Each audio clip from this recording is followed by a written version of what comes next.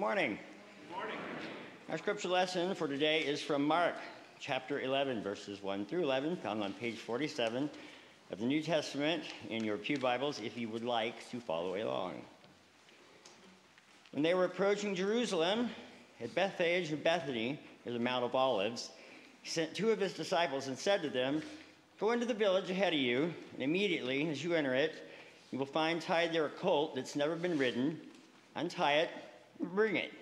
If anyone says to you, 'Why are you doing this?' just say this, 'The Lord needs it, and will send it back here immediately.'"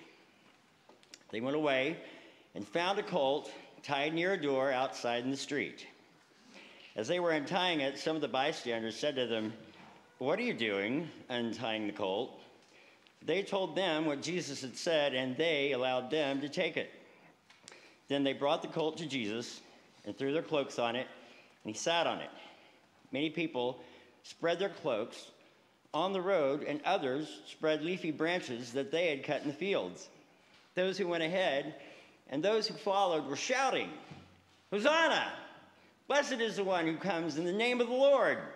Blessed is the coming kingdom of our ancestor David. Hosanna in the highest heaven." Then he entered Jerusalem and went into the temple. And when he looked around at everything, as it was already late, he went out to Bethany with the 12. May God bless us in the hearing of this story. Hosanna in the highest. Blessed is the one who comes in the name of the Lord.